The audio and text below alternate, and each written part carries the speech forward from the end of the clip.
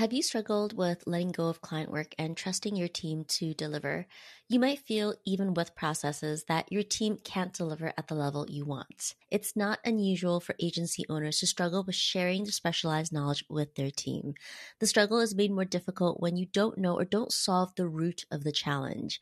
This misunderstanding leads to reliance on ineffective quick fix solutions. I often hear agency owners express the challenge as my team let me down, or I find it hard to delegate client responsibilities. But the root is a struggle to transfer your niche knowledge. And in this episode, I explore the challenge of niche knowledge transfer and provide 3 key strategies for knowledge transfer in your agency. Tune in.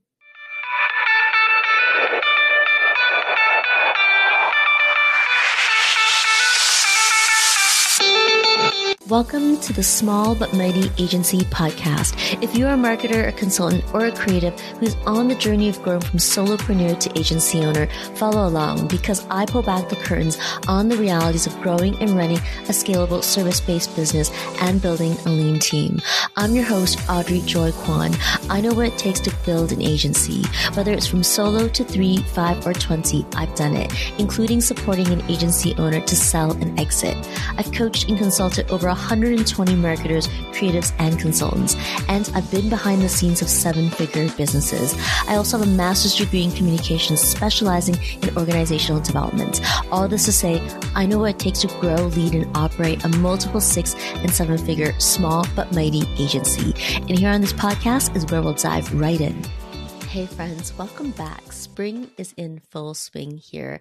I just came in from a walk and we have these beautiful cherry blossom trees in our neighborhood and the buds are starting to flower. When these trees are in full bloom, I feel transported to somewhere magical. It's so beautiful even though I walk the same block every morning.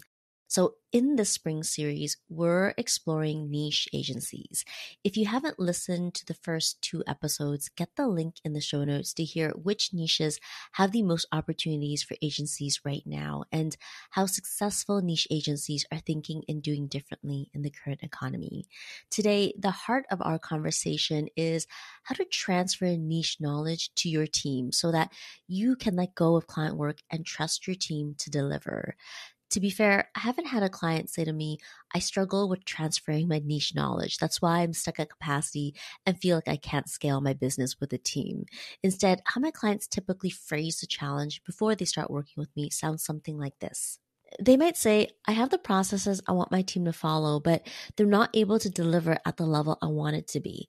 Or it might sound something like this. My team lets me down and I feel like I need to get back to working in my business instead of on it so that I don't lose clients.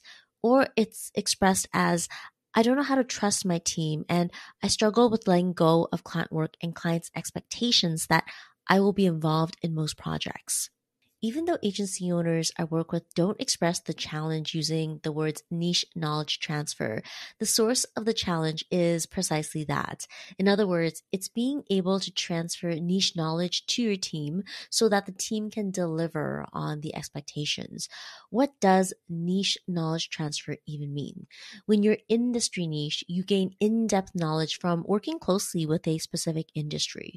All that knowledge and experience is trapped in you, making it feel hard to transfer. The same principle goes for a service niche. You have a select way of doing things that might feel hard to transfer to your team. What further gets in the way of niche knowledge transfer happening is getting distracted by the wrong thing. Typically, the wrong thing is made shiny by the magic pill trap. The magic pill trap is enticing because it's a solution based on truth, but part truth. While it does solve a problem for many challenges, buying the magic pill is like a duct tape approach to stopping a leaky pipe. The magic pill trap leads you to think that if you do this tactical thing that everybody else is doing to grow their business, it should naturally grow yours too. For example, you might hire a position that worked for somebody else's business and think if it worked for them, it'll work for you without strategically considering your end game. One of the most common examples is hearing agency owners hire online business managers because non-agency owners running completely different business models suggest it. The shiny world of marketing sells quick fixes, but quick fixes are how we end up duped and feeling defeated. That is not what I want for you. A quick fix tactic is like using duct tape to patch a leaking pipe. It might temporarily stop the leak, but it doesn't solve the underlying problem. And eventually, the leak will burst, causing more damage. You need to find the source of the leak to stop it, but it's not always in the most obvious places. And that's where expertise saves you time and money.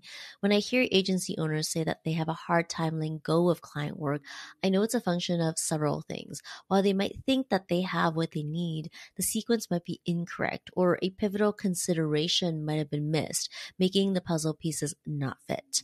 One primary source of the pain and a pivotal thing we unpack for our clients is how to transfer niche knowledge. Strategically, we make niche knowledge transfer part of your business structure and streamline it so you can build a team you trust to serve your niche and get out of client delivery. Niche knowledge transfer is a strategic system in your business. And here are 3 foundations for transferring niche knowledge so that your team can help you get out of client delivery and you have a team that delivers to your expectations. Number 1, let's identify key knowledge areas. When it comes to niche knowledge, your common sense is not everybody else's common sense. So we need to capture all the key knowledge areas. Capturing key knowledge involves categorizing the information into manageable segments or topics before identifying the right systems to transfer that knowledge. Examples of knowledge areas can be the history of the niche, proven strategies or disproven strategies, communication expectations of your niche, or industry giants or influencers that lead innovation, and the list goes on. By getting clear on the key knowledge areas, we can figure out what strategic systems to put into place so that the niche knowledge is transferred, maintained, and grows. Number 2 is to make niche knowledge learning part of your culture. In a fast-paced environment where capacity might already be challenging, you want your new hires to jump right in and get going. The pro of having a niche is your depth of knowledge, which lends itself well to focus. However, new employees and contractors have a steeper learning curve unless they come from the same niche. Your niche knowledge is intellectual property, and with the knowledge is a learning curve. Time is money, but it is well spent when you invest some of it in making niche learning part of your culture. I have a client who is an events agency. She has a niche in working with universities. In the past, when she hired her event account managers, she would jump into assigning work quickly. This was understandable because they had clients that needed to be served. But ultimately, this created reactive versus proactive teams. In other words, they were being trained to react to requests instead of proactively owning the results. Making niche knowledge learning part of your culture can save you time by giving your team what they need to be proactive. It did for my clients.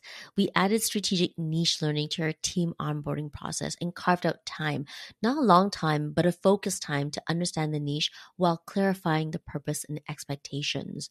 The result is that team members are set up for greater success and given the opportunity to contribute at higher levels because they have the right strategic support. And this leads to our last point. Number 3, create strategic systems for niche knowledge. A strategic system consists of the processes and information systems that guide strategic decision making and achieve long-term goals. Let's highlight strategic systems with a concrete example from marketing agencies. I work with several marketing agencies in different specialties. As a niche marketing agency, the advantage is knowing what works and what doesn't work for marketing strategies and promotions, and then using the knowledge to get faster results for clients.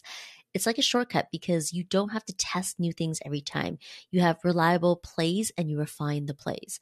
However, when you bring in a new account manager to a niche agency, you have to transfer niche strategy knowledge so that the accounts person can better serve the clients.